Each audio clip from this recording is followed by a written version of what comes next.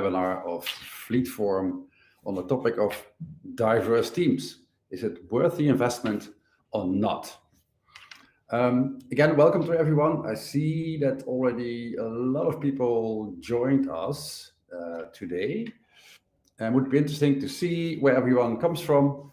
So it would be great because that also is a test. If you can all hear me in the chat, if you can say your name, your organization, and where you are from.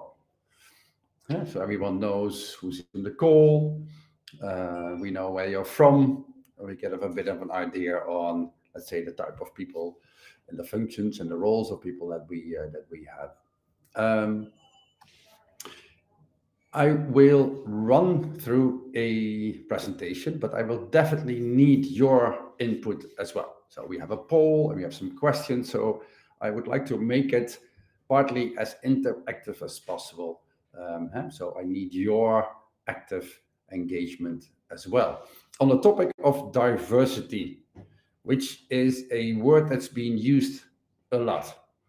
Not always clear exactly what it means. So I will tap into that a little bit more as well. So what does it mean, diversity? And also what would be the benefit of having a more diverse team? And whether it's a driver team or the team that you have with your staff in the office, or in general, let's say, what's the benefit of a diverse team? If you have any questions during the session, please use the question mark. You see it at the bottom, a question mark. If you click on the question mark and then you type your question, makes it easier for me to publish that on the screen at the end, because we will have some time for questions and answers as well. So great, I see already quite some people typing, letting know, let's say, where they are from what organization they work for. So it's great. I'm very happy to see you all. So just to give an idea on diversity related to gender, I have a short poll for you. And just, you see the poll here, and I would love to see, okay, how would you describe your own gender? And then we get a bit of an idea on how the gender balance is in this call.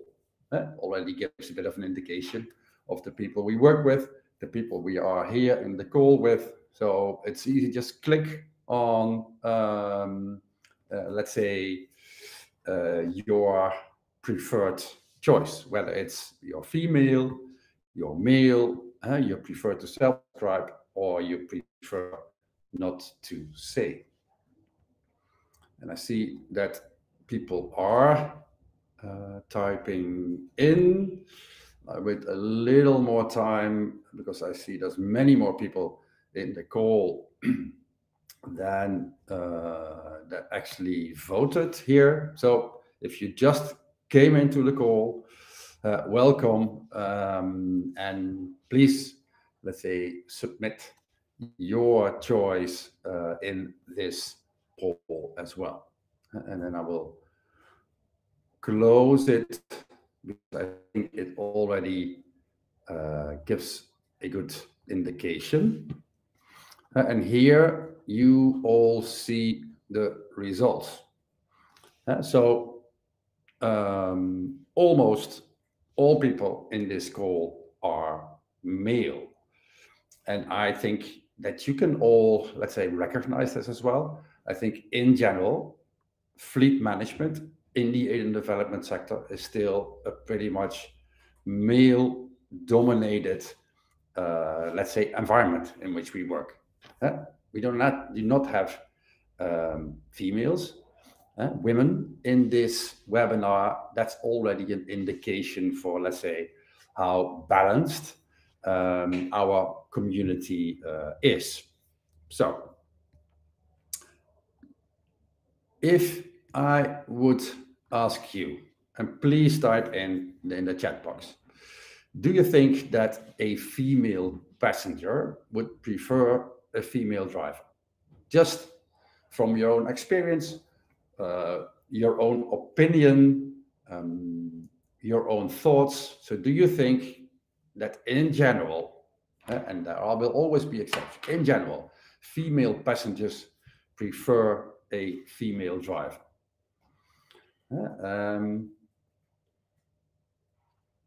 So let me see what the thoughts are of you. I see a yes. I see a not really.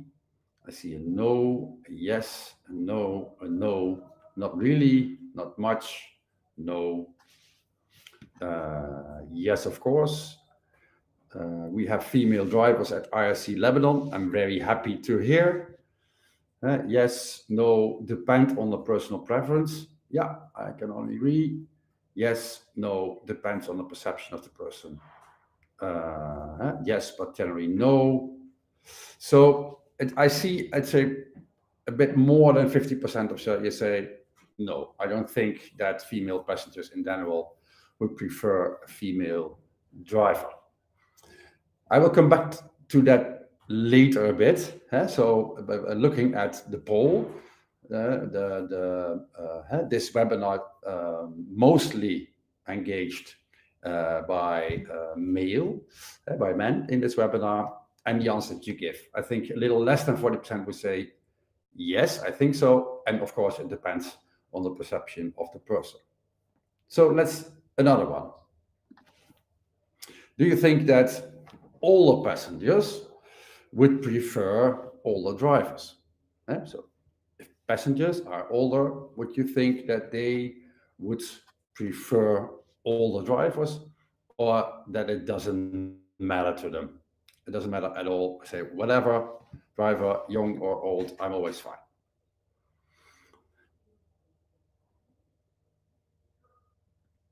Okay, let's see. I see a yes, no, yes, no, no, no, no. So the majority here is, although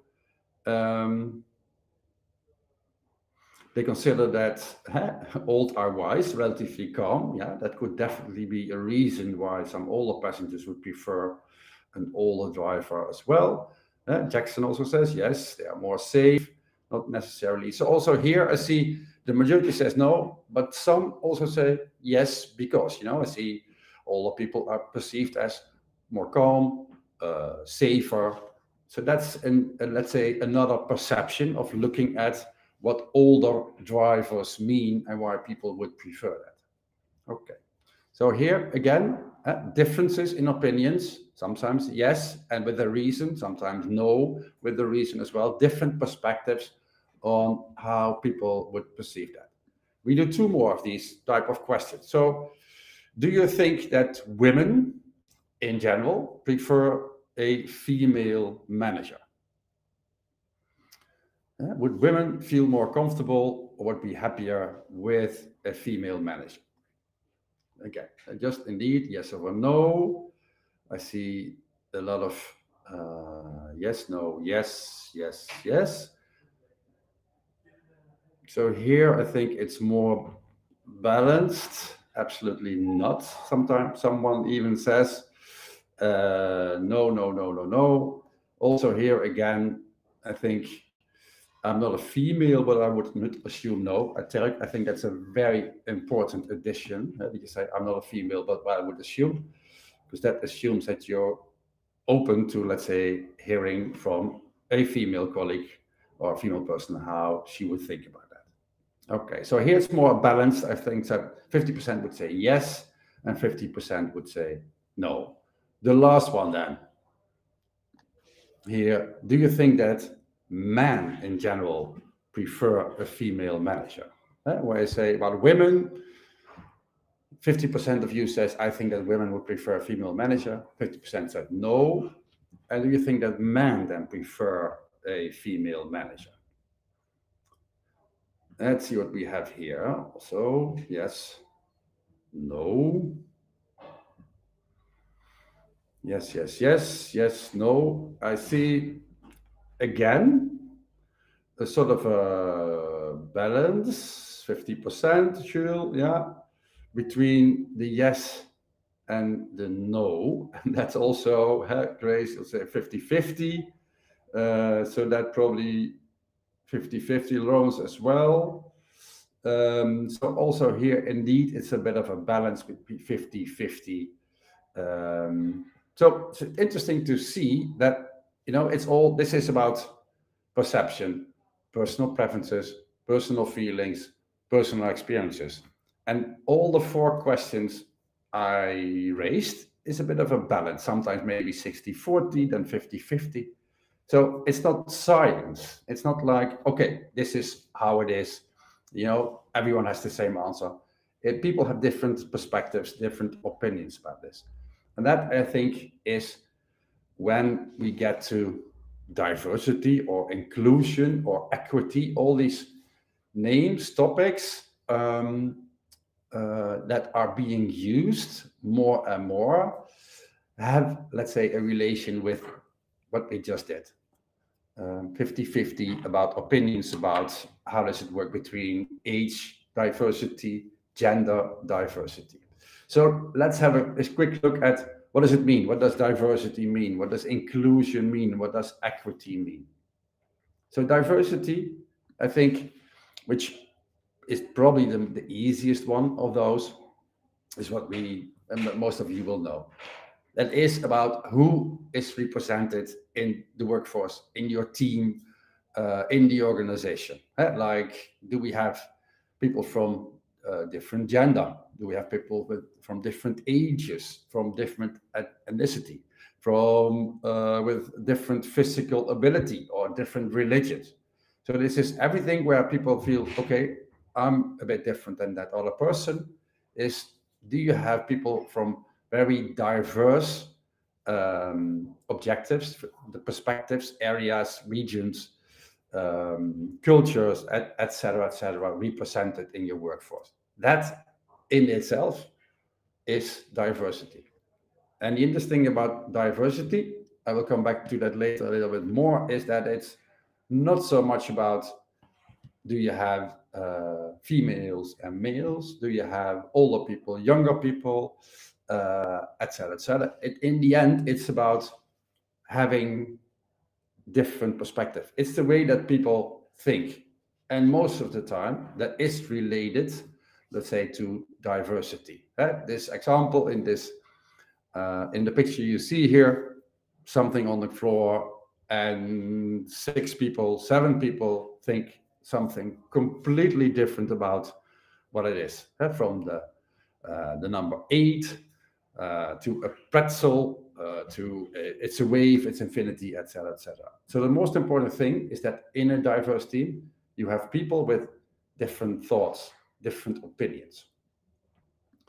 So that's diversity. If we talk about equity, and most of the time, actually, you see equality. And I would really make a difference between equality and equity. Because equity is you respect people with completely different characteristics, different ideas, different needs in your organization. You respect them all and you treat them in a way that they all have an equal chance to be successful. Equality is actually the picture in the left, where you say we treat everyone exactly the same. So in this case, very basic, simple case, everyone has the same step up. But it means that is not really equity. People do not have the same chances if you do it like that, because some people have different needs. In this case, the young boy needs a much higher step up to be able to see it the same as other people. So equity in an organization means that you have a fair treatment for all people, meaning you offer people all the same chances, but that means that you could have a different approach for people with different needs. And that is important if you talk about equity. Then the last one is inclusion. What does inclusion mean? So the fact that you have a diverse team, so people from different ages, different cultures, different races, different religions, different gender, the fact that they are in the team does not mean that they feel like they are an active part of the team. Just because they have a job and they have a job in a team which is diverse does not mean that they feel included. And inclusion is that people really feel respected, rewarded, heard, that they feel like they are open, let's say, to raise questions, open to give their opinion. They really feel like I'm part of this team. I'm recognized for what I do. I feel open to say whatever I want. I feel rewarded for the work that I do. So that is really what inclusion is. So diversity is one. It's about who are the people in your team. We have a diverse team. And inclusion is about, do all these people all also feel comfortable in that diverse team? So if you look at diverse teams, and if you do it right, you have a diverse team with inclusion as well. So what are the benefits? There's a lot of research being done on diversity or diverse teams.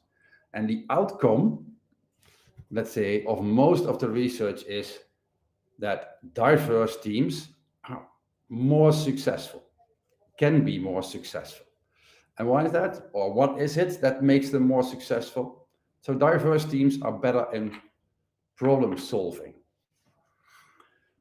So they get problems and they use different perspectives of people, different opinions of people, different approaches of people, different backgrounds of people, different experiences of people to solve problems. So people are able, as a team, with all these different, let's say, angles that they use, to be better problem solvers. For the same reason, they're also better to adapt to new situations. Also, there's crisis coming up or completely changed circumstances, environments in which you have to work. And diverse teams are better able to adapt, again, because they all have these different backgrounds, different perspectives, etc. Better in decision making as well, leading to better problem solving, better in understanding customers, and customers can be very broad. Of course, commercial companies have customers, but in the development sector, we have customers are passengers, are definitely customers. Beneficiaries are customers. Colleagues are customers. So, and diverse teams are better in understanding the needs, the challenges of the customers, and are better able to respond to that. So the customer satisfaction will go up as well. And another benefit is also that people who work in successful, diverse teams are happier with their work. They're more engaged in the work that they do, more engaged with the organization. There are many, many more benefits, but just these are some examples of, let's say, why, or let's say how diverse teams are more successful. And if you look at the why, well, actually, I already mentioned some of them.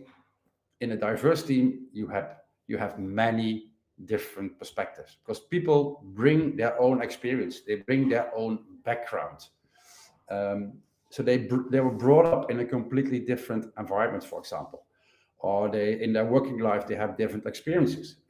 You have different experiences if you are a man or a woman, or if you come, let's say, from a very poor background or a very rich background. If you are much older with a lot of experiences in work, or you're much younger with many more maybe up-to-date knowledge. So you all bring your own perspective.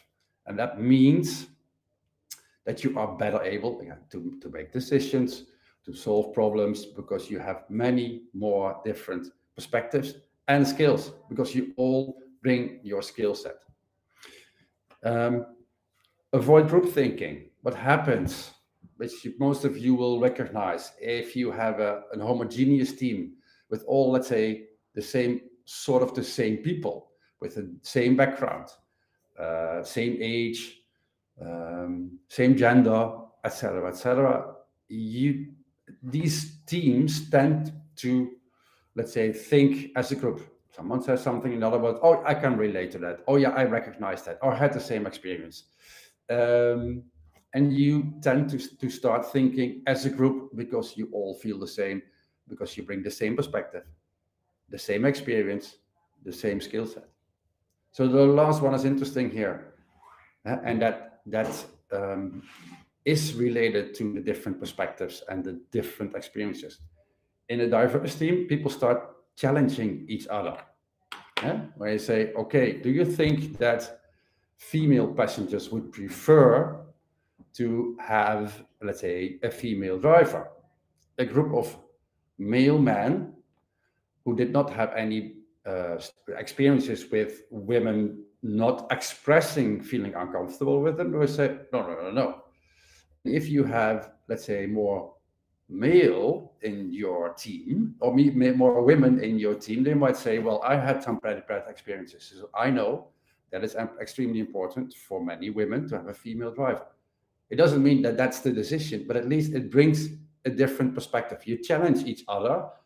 And if you listen to each other, if you're open to other perspectives, you will be better able to take the right decisions.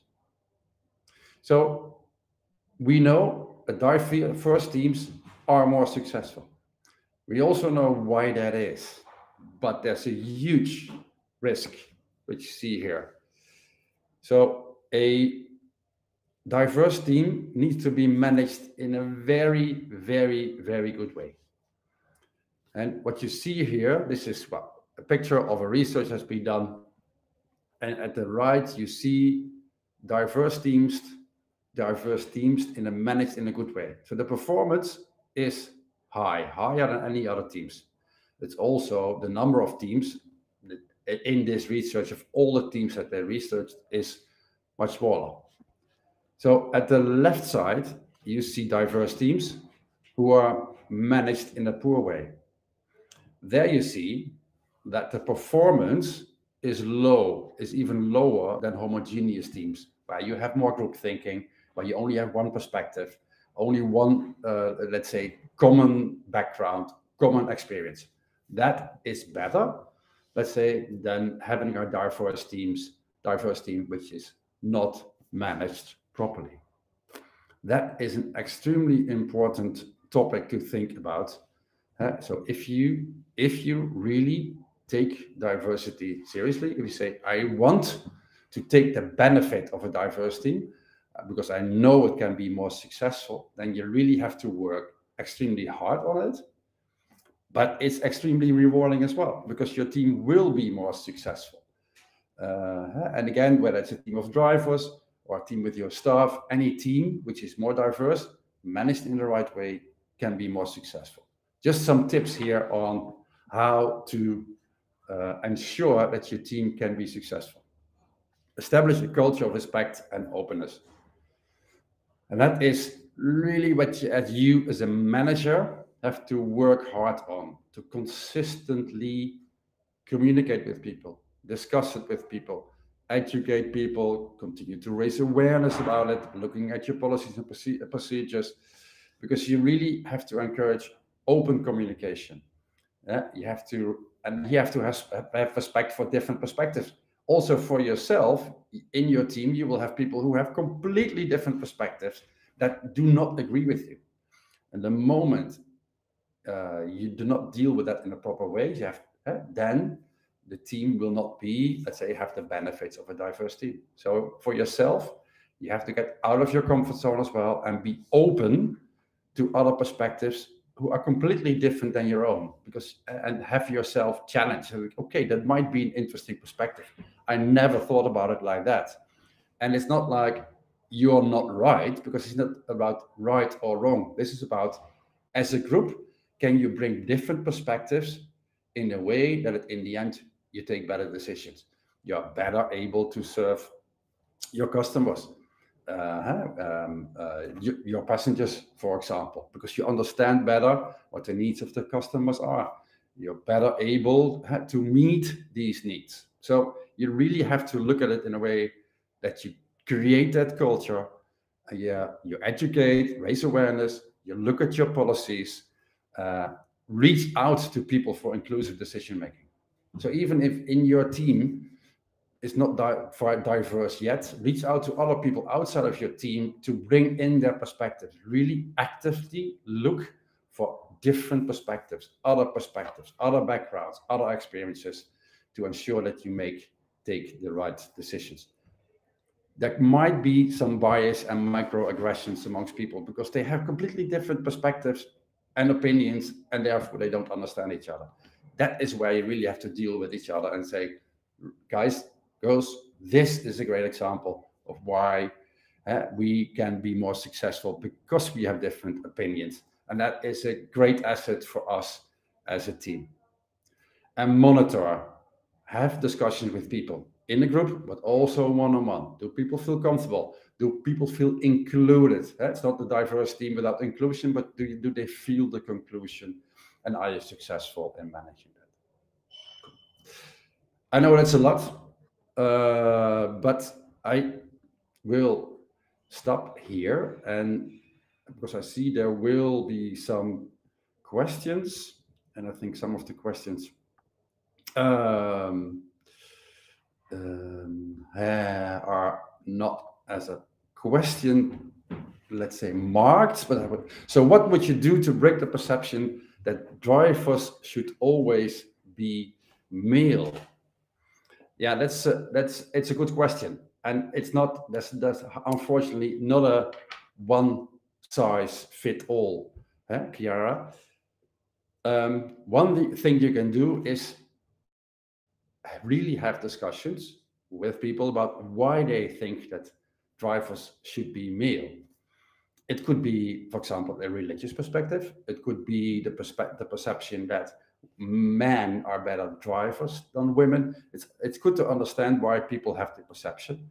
And then you can also look at it. The perception by many people that men are better drivers, that is easy, I would say, also to deny, but that's maybe the too tough, but just provide some, let's say, insights and research that actually shows that women are safer drivers than men. In general, there's a lot of research being done. So that is the way to break the perception. At the same time, for example, if you deal in your organization with many female passengers, it would be interesting to do a short survey, for example, to ask the female passengers if they would prefer a female driver. So then you also have some data, requests, requirements, needs from your customers, your passengers, that could support you to say, we need more female drivers. And then slowly, people will see, well, okay, women are very good drivers as well. Or actually, I like to drive with women. So one remark, I don't know who it was, but from someone from World Vision, who said, we have very good female drivers and everyone wants to work with them. So that's just some of the ideas how you can break through that perception that drivers should always be male. Let me see if we have, I see, yeah, we have 2 female drivers in Kampala, very happy. There's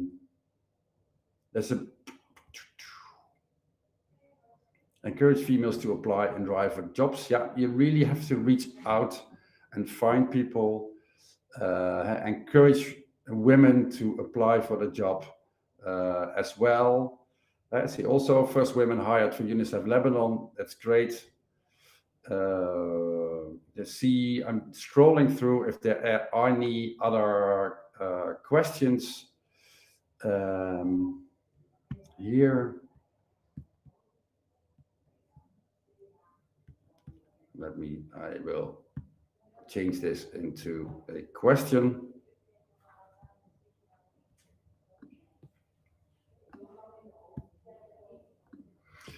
How can I convince my management to have a diverse team in our new area of operation? The state government said that during recruitment of drivers, some positions must be local. Let's say, well, for one, it is hard to work against, let's say, state government regulations. So you still have to do that. So that means that you have to look at other types of diversity. Even within local people, you can still look at gender diversity. You can look at age diversity. You can look at cultural diversity. So even if you are forced to only work with, let's say, local people, local drivers in this case, there's still a lot of diversity that you are able to bring together in one team. And that's what I would say. So that means that you don't go against the regulations, but still you are able to build a gender, or let's say a more diverse team.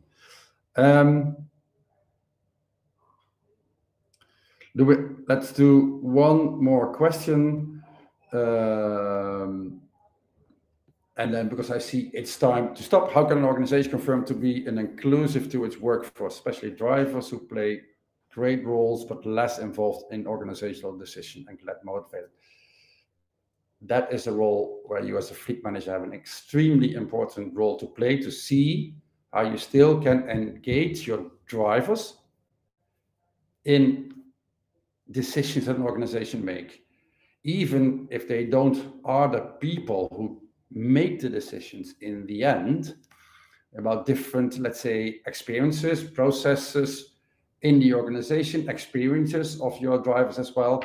You can think about how you can, let's say, improve the performance of your driver team, how you can improve, let's say, the satisfaction of your passengers, and use that in the organization to say, I think I would suggest that we change a policy or procedure or process. Then you can still engage them and use the benefit of a diverse team. That's what I would suggest that you can at least try. Okay, we will stop here. I think there's many more questions around this topic. We will probably come back on this at the conference. Let's say in June, there is a topic specifically about diverse teams as well. And to see who one of the organizations, Plan International, deals with that to encourage women to become managers and drivers. For now, thank you. As you know, the recording is on our knowledge platform, and I hope to see you all again at the next week's Wednesday webinar. Bye-bye.